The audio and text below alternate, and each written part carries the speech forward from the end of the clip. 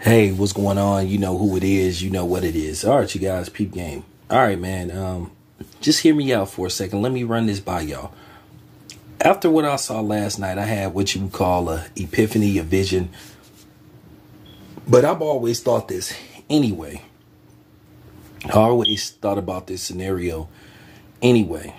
But after what I saw last night, this is a fight that would draw interest. And I think it could be lucrative. Not Manny Pacquiao or Conor McGregor lucrative, but I think it could be a lucrative fight for both Floyd Mayweather and Gennady Golovkin. I really think that Floyd should consider fighting Gennady Golovkin. I really think he should consider Triple G. Like I said, at the end of the day, I never thought much of Triple G to begin with. And I stood, you know what I'm saying, firm on what I said about Triple G many years ago. I took the criticism, I took the flack, I took all that stuff. You know what I'm saying? Wasn't worried about it. Because I stood by what I said, and I meant every word what I said about Triple G. But now, you looking at what's going on with Floyd Mayweather. Floyd Mayweather, even at age 44, 45, he still has that itch. And I think Floyd could get one more regular fight under his belt. And I think a Triple G fight would be sellable, and I think it would be feasible. Now, like I said before, would he see Manny Pacquiao money? No. Is there 75, 80, $100 million in a Triple G fight? No. But I feel with proper promotion, good marketing, I feel that there's between $30 and $45 million for Floyd Mayweather. People would come see that fight. They would come see that fight because people would want to see how Floyd Mayweather would fare against somebody as big as Triple G. At the end of the day, he had a exhibition match with Logan Paul. Logan Paul is like 6'2".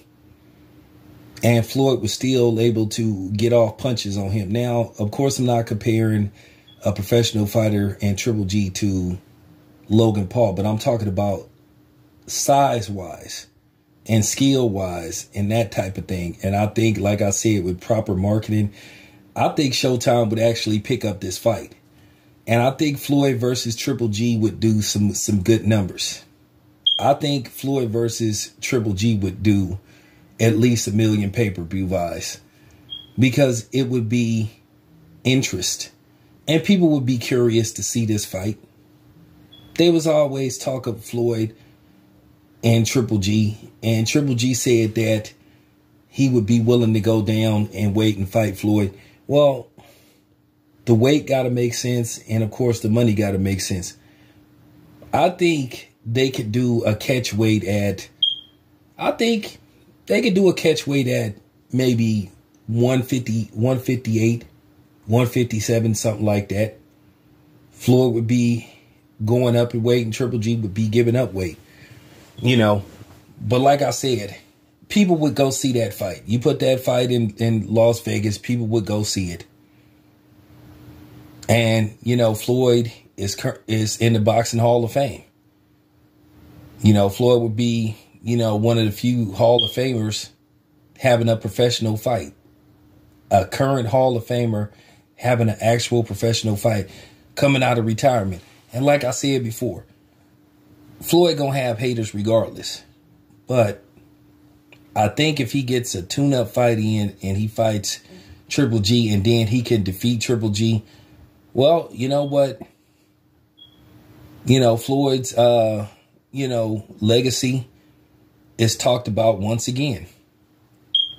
Because this would be, Triple G would be a dangerous opponent for Floyd Mayweather. And as far as size go, why couldn't Floyd fight Triple G? Floyd beat Canelo. And Canelo has beaten Triple G 2 out of 3 times. So let's not make size that big of a difference. Because at the end of the day, Kell Brook went up in weight. And he was actually doing very well against Triple G. until he got caught. It was actually his corner that stopped the fight, not him. So it makes a lot of sense to me. I think he can make a lot of dollars. There would be curiosity. There would be a lot of curiosity surrounding this fight. So my thing is, why not? Now, would Floyd take a risk like that at the tender age of 45? I don't know. Should he at least consider it? Yeah. Because for what I saw, Triple G is beatable. And I think Floyd Mayweather has the skill set to beat Triple G. Now, he would have to fight a smart fight. And he'd have to be careful. He'd have to pick his spots against Triple G. But I think Floyd Mayweather could pull it off. Anyway, this your boy Tim Biz. I'm out.